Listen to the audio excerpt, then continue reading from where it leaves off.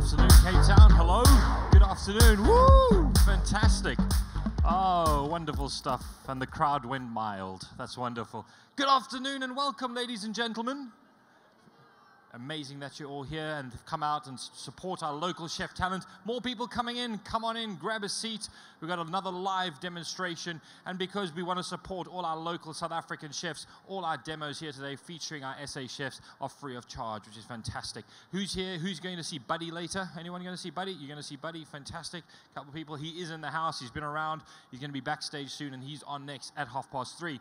Now, today's event is possible, and the reason we can bring all these fantastic chefs here is because of these awesome sponsors over here. We've got Ginger Food Magazine, the Vineyard Hotel, Chef Works, Kenwood, Afrox Handygas, Qantas, Free Range Jewels, Paderberg Wines, Aquavita, Goodfellas, Kai Knives, and the International Hotel School. So please, folks, just say a huge thank you to our sponsors for allowing us to bring these chefs to our stages here at the Good Food and Wine Show. There's a couple of rules as per anything in life. If you have a mobile phone, please just switch it to silent. We don't want you to turn it off. Just make sure it's on silent. We want you to tweet. We want you to Facebook using hashtag GFWS2015 or at GoodFoodSA. Tweet us, send us your photos. We want to share it with the world. So we'll send it to as many people as possible. So without further ado, the exits. In case of emergency, the exits are as follows. So if there's an emergency, that's the way you go. When the show is over, we leave stage right, and on the way out, you can taste some of the fantastic wine that has been paired with these dishes that the chefs are going to be cooking today. So are you guys ready, ladies and gentlemen, boys and girls, for your next live cooking demonstration? Yes, there we go. That man is excited. So get the energy levels up. Ladies and gentlemen, this man is the executive chef of the Soho Sun, the Sun Square Hotel in Cape Town. He's going to be cooking something fantastic for you guys this afternoon. So let's put our hands together. Let's start playing a bit of an applause. Let's build it up. Let's build it up louder. Ladies and gentlemen, Chef Shaun Bruce. Just be good to me. It's all yours, Chef. Buddy. Good evening, everybody. Good evening, everybody. There we go. Hello. Okay, welcome to my little show, my last show. It's been fun. Luckily, I'm opening the curtain for, what's his name? Buddy. He's on after. So who's here for Buddy? There's Buddy. There's the Buddy people. Sadly, I'm not Buddy. Okay, anyway, so tonight we're going to be doing pork belly. A bit of a roast and braised pork belly. We're going to do some lovely mashed potatoes and do some mushrooms, some pea puree, and a whole bunch of like nice little things to put together. This will be fantastic. Okay, so first of all, just to get started, so get everything kind of going, we're just going to make a quick mashed potatoes, because that's kind of the thing which takes the longest. So we just got some potatoes boiling away there, so they'll go there. And we'll just put it in a lovely little blender here. We've got a fantastic Kenwood, which will blend everything for us and make it. But you've got to use a balloon whisk for your mashed potatoes, or else it turns into paste. Then we're going to start looking at the pork belly. Okay, so here's our pork belly. Now, people often ask, how do you combine your ingredients and how to make something? And I was thinking about it this morning. And basically, I thought about it, you know, the pork. I look at your main ingredient and how it's like you look deeper into the ingredients. So you look, what does the pig do? Where does the pig live? What does the pig eat? So I was thinking, okay, cool. So the pig lives out in the forest. It forages around for mushrooms. You know, it eats apples. It eats herbs. And so all the things it tries to eat, I try and incorporate into the dish, and it kind of makes sense that all of it will go together. Well, that's the plan anyway. Okay, we got some lovely knives from Kai. If I can tell you guys anything, just get yourself a decent set of knives for the kitchen, because it really does make life a hell of a lot easier. Okay. Anyway, so what we're going to do is we're just going to score the fat through here. Basically what you do, you want to take it just to the skin and no further. And that'll make sure you get a lovely crackling.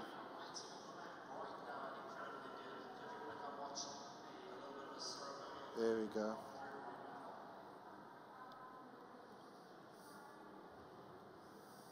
So you just take it, score it all the way through. If you don't score it, so you're not going to get a beautiful crackling, number one.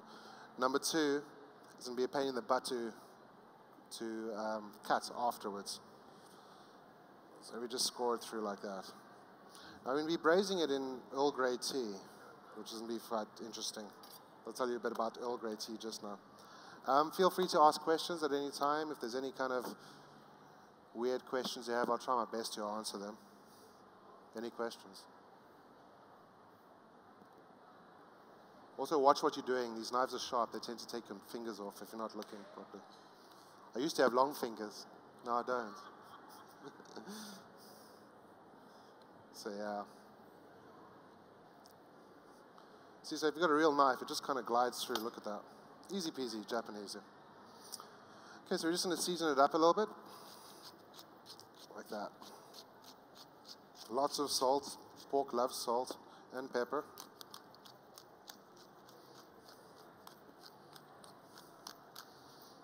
And you basically want to rub it in so it gets in between everything.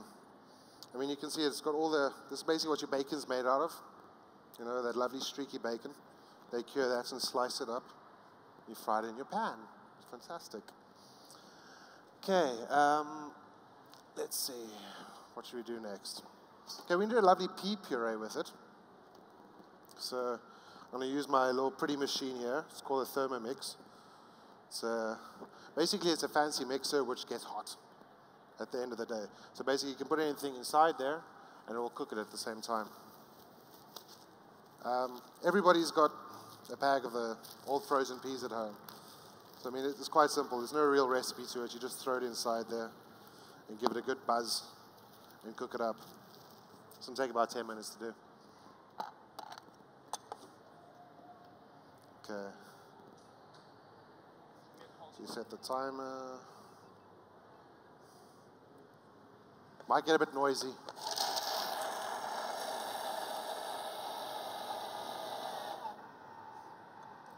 Okay. Just put a bit of water inside there. And just let that cook. There we go. Cool beans. Okay, now we're going to carry on with our pork belly. So what you want to do is, we call this mirepoix. It's basically all your basic aromatic veggies. You just really rough chop them. Okay. And that's going to be part of your braising base.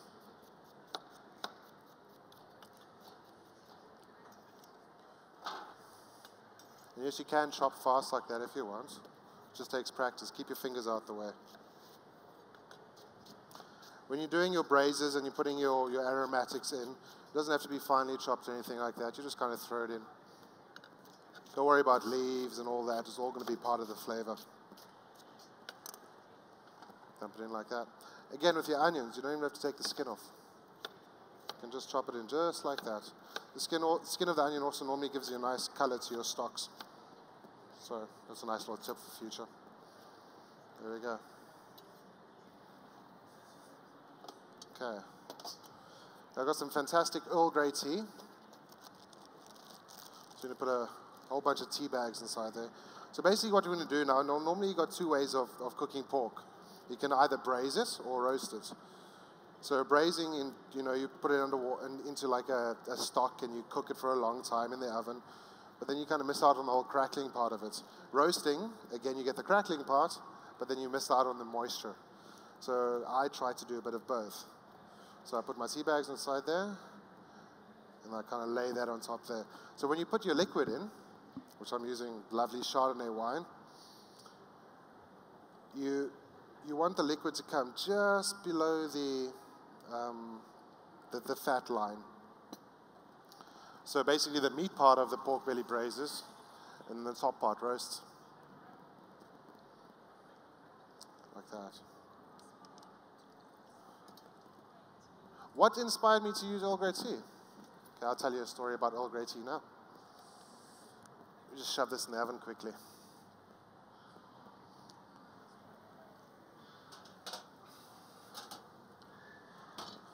Okay. JR, can you just drain the potatoes and shove them in the mixer for me, please? Okay, JR, fantastic. These are the real stars of the show, is Pereira and JR. They've been doing all the hard grunt behind the scenes. Earl Grey tea. So basically, I mean, Earl Grey's got a lovely story. It was a Chinese diplomat who was saved by an English diplomat. Okay, and now what they did, they took a variety of orange, and they put the peel inside, and they presented it to the Earl of Grey, Charles II, at the time, and it became so good that it was called Earl Grey tea. Now, it's going back to the citrus. Now, the citrus comes inside the pork. It basically cooks up, and the citrus cuts through all the fat. So anything kind of acidic like that will go really into the fat and really kind of break it down nicely. So that's why I use Earl Grey tea. Easy. Okay. So this is the cheats way of making mashed potatoes. So basically you just kind of cook up your potatoes and make it work somehow. There we go. So you can just blitz it up nicely there. You can get a bit interesting with your mashed potatoes. I like cream, butter, and I've got a whole bunch of Parmesan cheese. It just gives a nice kind of earthy flavor. Again, thinking of the pork, pigs love potatoes. So, I mean, they're always in the fields foraging, all kinds of things like that.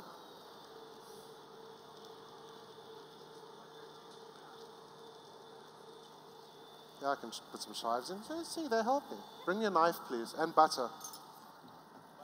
Butter. Don't you wish you all had one of those at home? Just like, bring me butter, bring me a knife. Do this, do that. It'd be fantastic. Put a nice little chive inside there.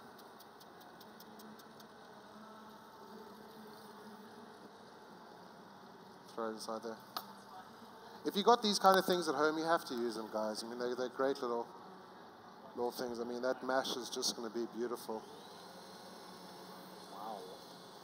Makes it nice and fluffy. But again, don't use the blade, only use the balloon whisk attachment. And you'll get the creamiest, beautiful mashed potatoes ever. And just a touch of cream. My mom does this thing, so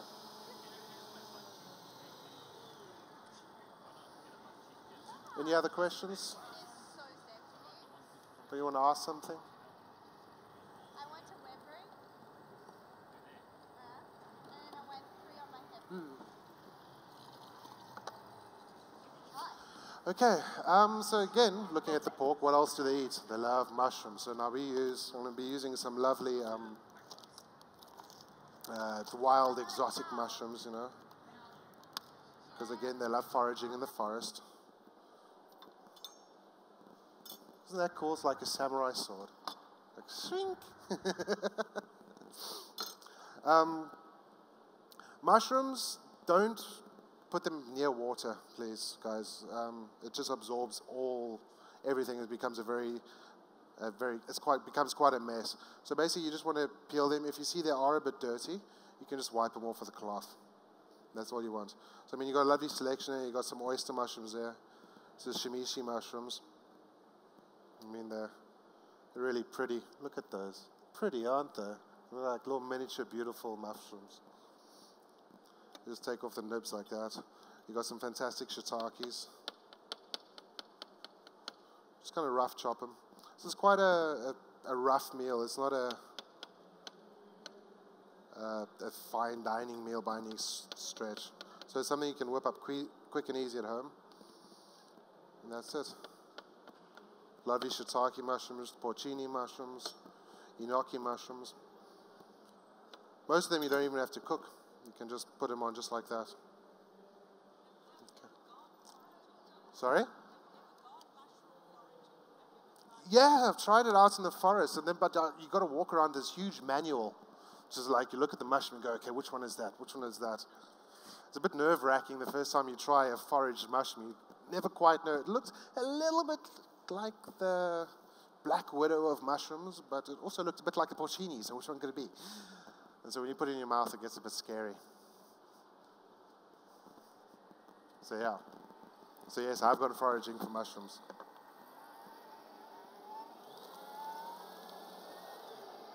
Potatoes are done. Okay, let's look at the pork.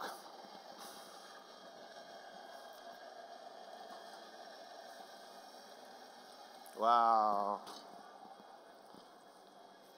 Magic of TV, huh?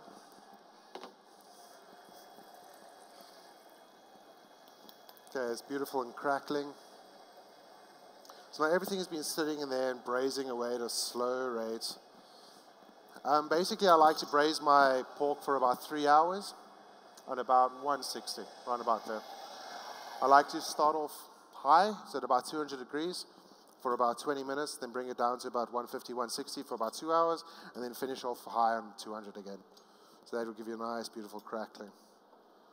If you just lift this out, let's see the tea bags are still there. And just scrape it off like that. You see, it's so soft that the meat comes away with the bags.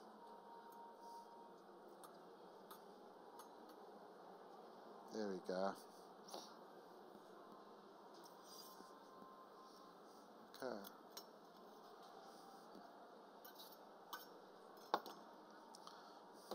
Okay, what we're going to do now, you never throw away your braising liquid. I mean, that's quite a important part of everything. I mean, that's where you get your gravy from. So if you just top it up with a bit of water, you can just bring it to the boil, just like Granny used to do. You can strain it out.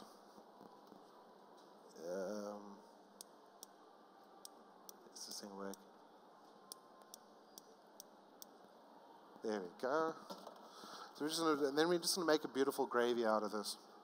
I mean, all your flavors inside, all your garlic and your carrots and onions and everything's inside there. So you just bring that to the boil, you strain it out, and we just thicken it up with something. Ooh. It's looking nice. So we can just mount this with a bit of butter. When you're making purees like this, you can get quite creative. You can put some mint inside there, do whatever you want. Just finish it off. Maybe a bit of thyme.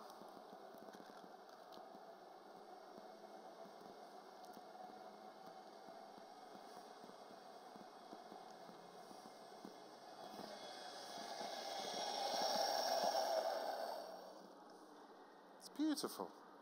You see that color of that, it's like this electric green. Can't get that by doing anything else. So you're going to throw a bit of thyme in there, a bit of seasoning, and it'll be ready.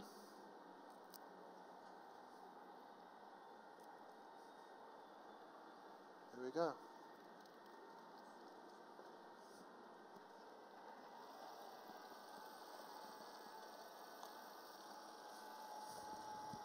Cool. Okay, let's finish off our little gravy quickly. So you see it's busy boiling away there, and all the teas and stuff. So we're just going to put it through a little pot over here.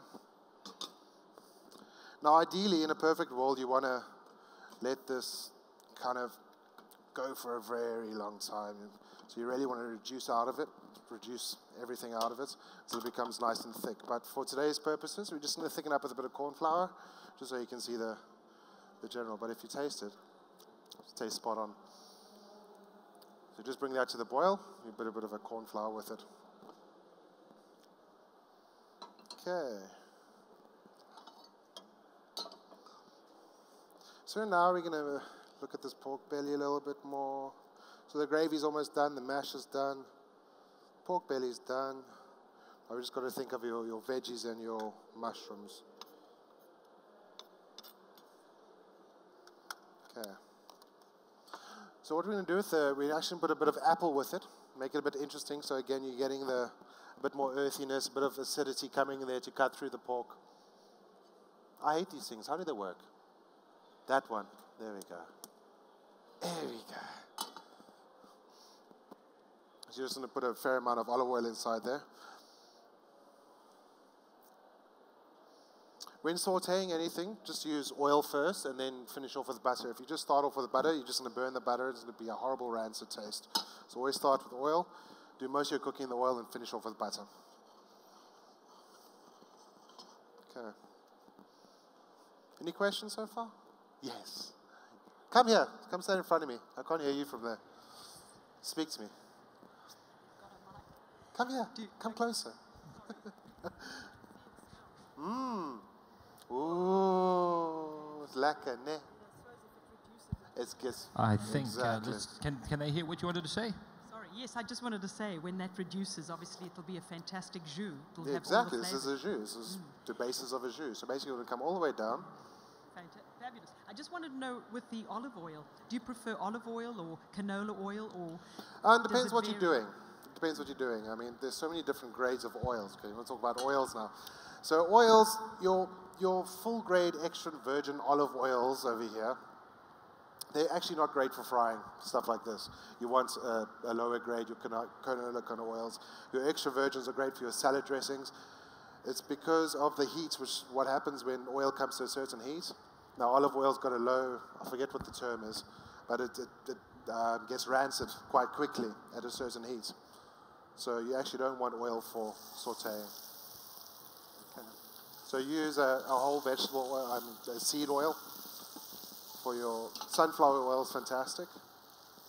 And then it's always great to finish off with the olive oil, because then you're getting the flavor. So as soon as you start destroying the flavor with the heat, you're losing the flavor of the olive oil. You see. So we just got some lovely Granny Smith apples here. We're just going to throw inside here and just cook up. I mean, most people put applesauce with it, but I'll just cook the apples, make it a lot nicer. I think, anyway. There we go. Again, we can season that up. I'm just going to get them a little bit of color. And once it's got a little bit of color, we throw the mushrooms in. The mushrooms take literally seconds to cook. They don't have to cook very long.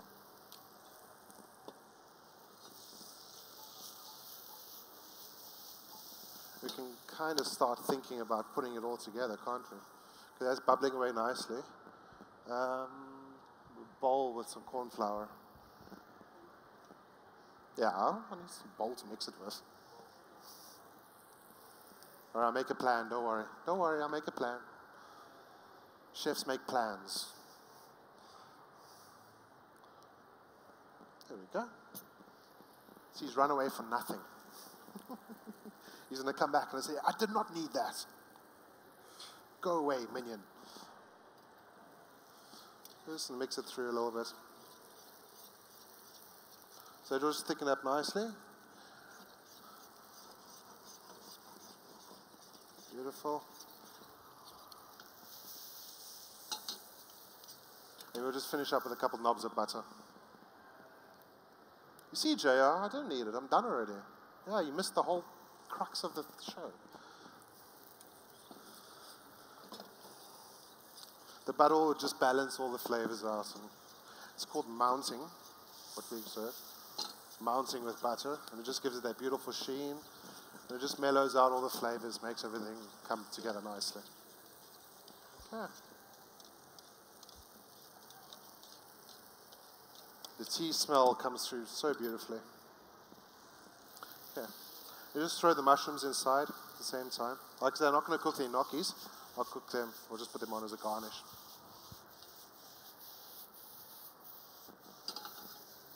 There we go. Okay.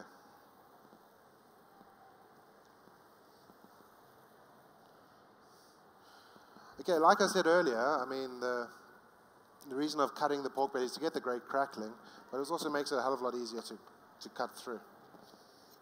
Because trying to battle through crispy pork skin is not an easy thing to do. So just take it like that.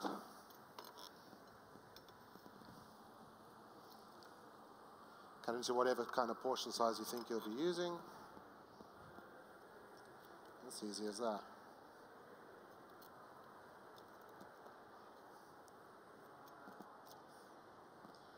There we go.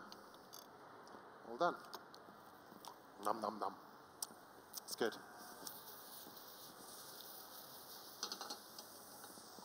So like I said, we're just going to finish up with a little knob of butter. Just to loosen everything up.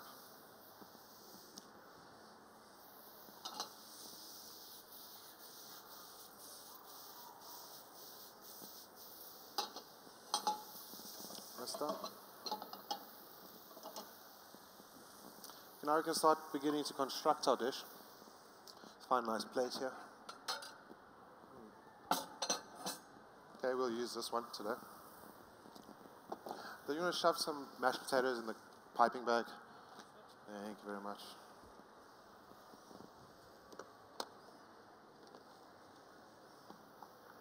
This is our beautiful pea puree we made a bit earlier. You can see it's like so thin and beautiful. It's going to go fantastically.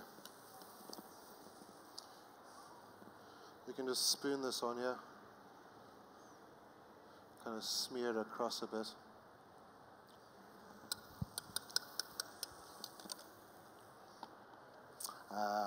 Let's wait for our lovely veggies over here.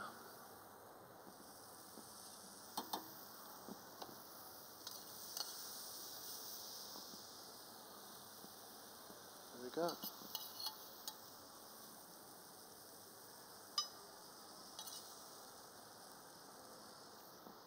There we go. Just take a couple nice pieces of pork belly, kind of just rest it on there. Like I said, this is a very simple dish. You guys can do this at home quite easily. Pipe a bit of mashed potatoes.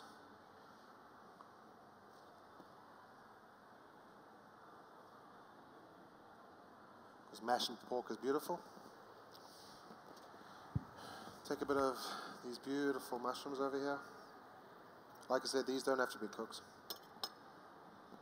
Quite tasty just by themselves.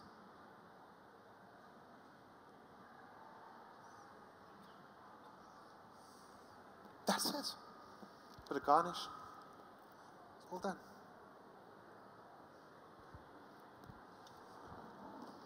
There we go. Any questions?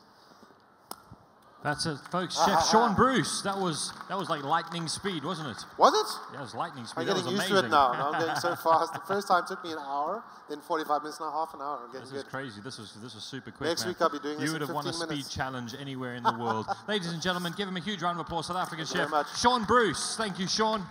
Thank you so much for coming through this afternoon, ladies and gents. We do now need to prepare the theatre for Buddy's show, so we can ask everyone, please, in an orderly fashion, just to exit stage right. If you want to come up and just try and grab a quick photo, if you want to. Unfortunately, there's no samples of this one right now, but you can also go and grab a little taster of the wine. We need to clear the theatre really quickly to prepare it for Buddy's show shortly. So thank you so much. Thanks to our awesome sponsors, Ginger Food Magazine, Vineyard Hotel, Chef Works, Kenwood, Afrox Handygas, Qantas, Free Range Jewels, Perdeberg Wines, Aquavita, Goodfellas, Kai Knives, and the International Hotel School. You guys have been fantastic. Thank you very much for coming through. Up next is Buddy Velastro. Thank you.